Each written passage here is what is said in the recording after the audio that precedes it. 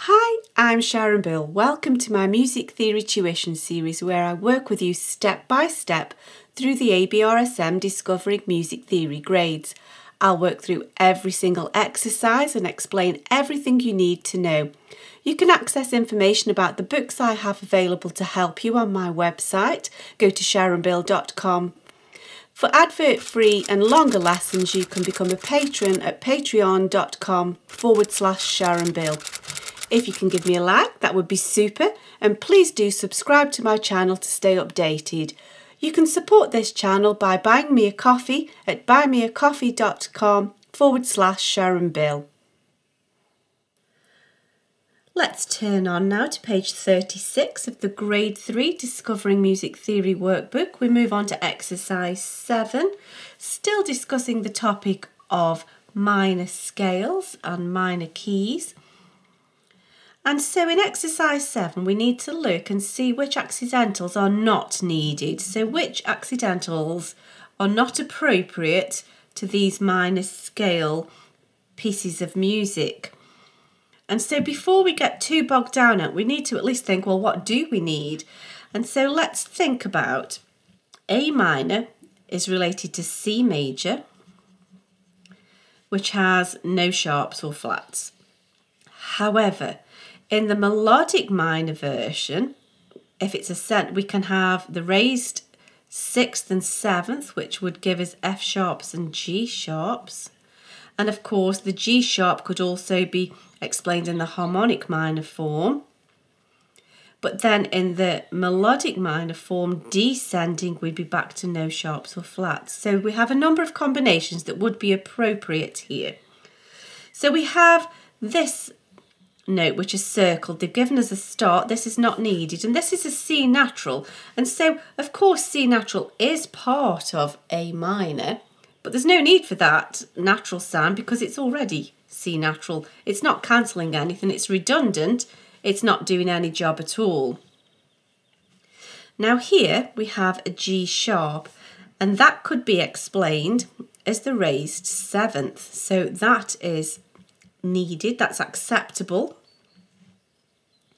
Here we have an F natural, and although of course we could have F natural as part of the descending melodic minor scale, there's no need for that natural sound because it's not doing anything. It's already F natural without it. There's no F sharps gone before, there's nothing in the key signature which wouldn't be appropriate anyway. It's again redundant, it's not doing anything.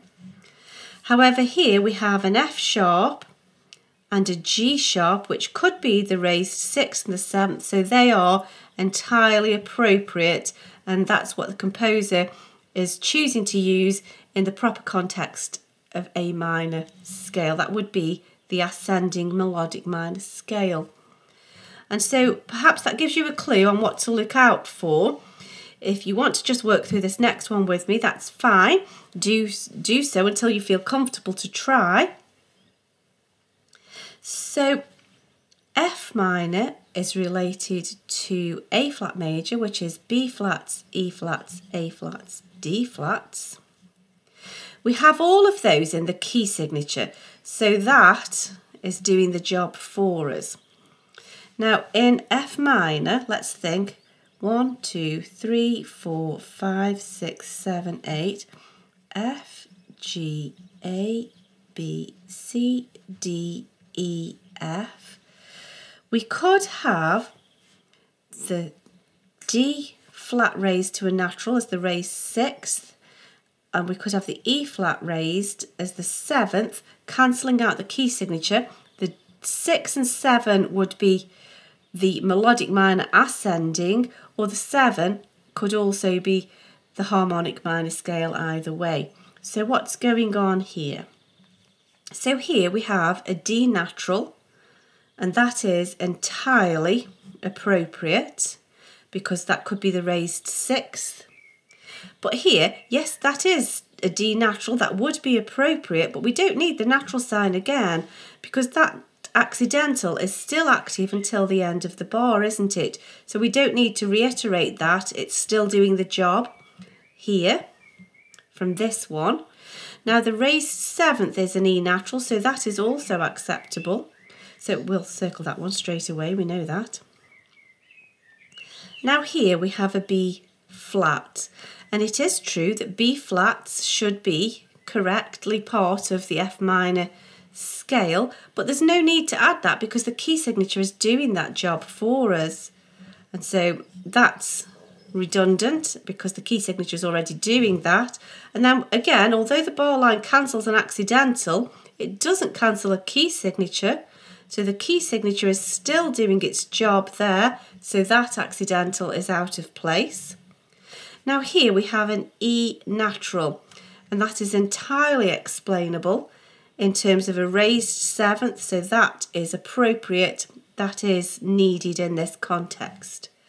And so that's that one completed. So perhaps now you can go ahead and try these remaining exercises. So go ahead and just have a go, and then we can check these through together. So I'm hoping you've had a go of these. So we know that E minor is related to G major, which has a key signature of F sharps. However, 1, 2, 3, 4, 5, 6, 7, 8, E, F, G, A, B, C, D, E. So the F sharp will be part of the key signature, and that's done for us. And then we could have the raised sixth and the raised seventh as the melodic minor, or the D sharp is explained as the harmonic minor as well. That would be the ascending version of the melodic minor. And then we could have just F sharps as the descending version of the melodic minor. So we've got the ascending version and then just the descending version with the key signature. So let's see what we've got here. So we have a key signature of F sharps. So here we have an F sharp, which is redundant because the key signature is doing that job, so that's not needed. Now here we have a D sharp in the treble clef, every good boy deserves, and that is entirely explainable as the raised seventh, so that's appropriate. The bar line cancels that, and so here we have the raised seventh again, so we do need that D sharp again because the bar line's cancelled it. However, here we have an F sharp, and that's already in the key signature. Bar lines don't cancel the key signature is active all the way through unless an accidental overtakes that. So that's the key signature, that's redundant, we don't need that.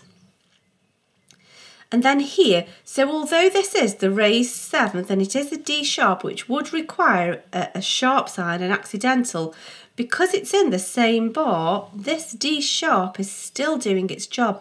An accidental is active until the end of the bar line will cancel it. So the bar line cancels it here and it's needed again, but here it's not needed again because it's still active from the previous D sharp, so we don't need that. Let's press on. So we know that C minor is related to E flat major, which has B flats, E flats and A flats. And then if we just think about it, 1, 2, 3, 4, 5, 6, 7, 8, C, D, E, F, G, A, B, C. And so although there would be an A flat, we could have that as a natural as the raised sixth, and we could have a B natural as the raised seventh.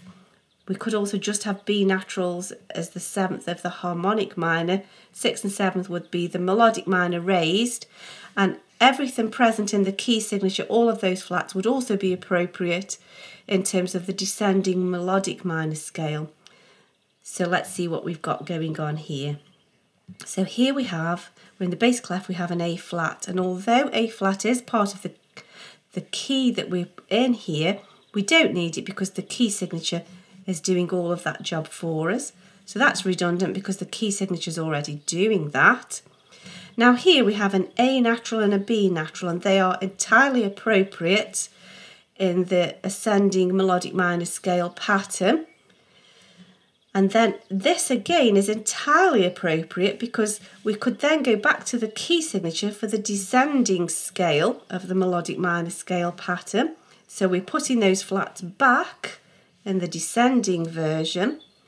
We have here an E flat. Nothing's been cancelled of the previous, there's no previous E flat that's been cancelled, there's no previous E flat at all. And the key signature tells us that we have E flats anyway, so that's redundant, it's in the key signature anyway, so that's not needed. And that's that one completed. And now we know that G minor has a key signature of B flats and E flats. And then if we count up the 7th, 1, 2, 3, 4,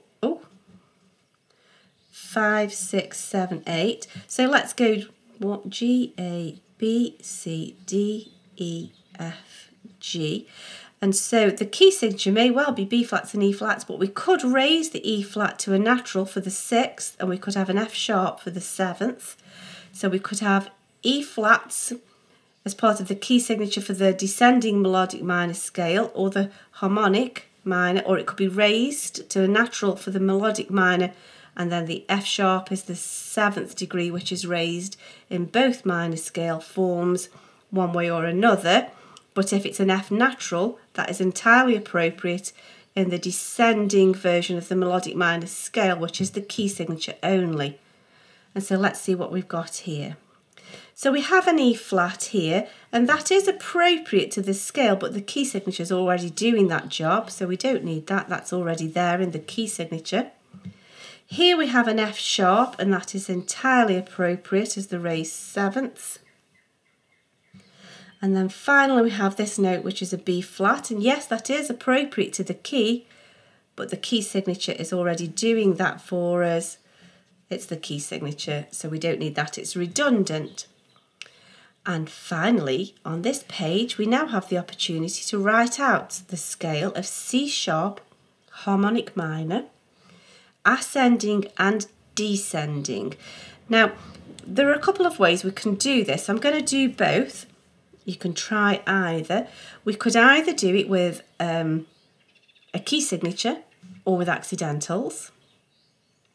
And we can use treble or bass clef. So do bear in mind which one you're going to choose.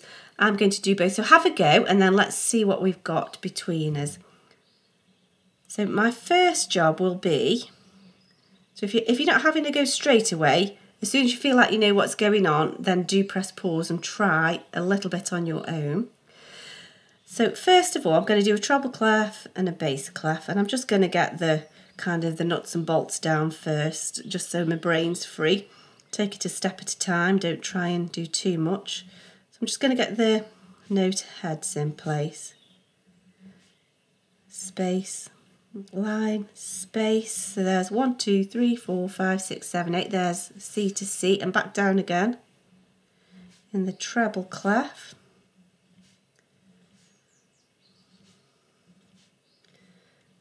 And then I'm going to do the same again in the bass clef. All cows, there's a C, space, line, space, line, space, line, space. And we finish on middle C, that's right. Down we go. I think I've squished those and stretched these, never mind. Down we go, E, D, C. So I think in the treble clef one, I'm going to use a key signature. So C sharp minor is related to E major, which has F sharps, C sharps, G sharps, D sharps. And now because I've done the key signature, because it's the harmonic minor version, ascending and descending, all I have to do is raise the 7th degree of the scale. So 1, 2, 3, 4, 5, 6, 7th. And then I'll do it again coming down, because there aren't bar lines. I can put one there if you like, but I'm just showing both versions.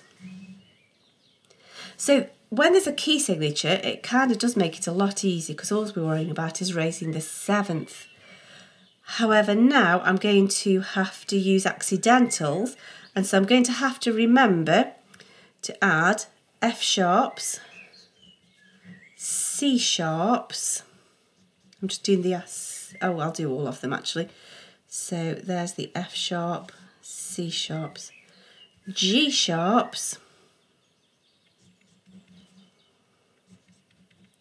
and D sharps. It's much harder work using the accidentals, isn't it? So let's just double check that. F, C, G, D, F, C, G, D, that's right. And now I just need to raise the 7th degree of the scale. 1, 2, 3, 4, 5, 6, 7. Yeah, there's the B sharp. And then coming back down again. And that's that page completed. I hope this is helpful to your studies. Please do like and subscribe to stay updated. If you'd like to support this channel, you can buy me a coffee, and for advert-free lessons, you can become a patron. Do visit my website where you'll find many resources available to help you. Visit sharonbill.com. Thanks for watching. Bye.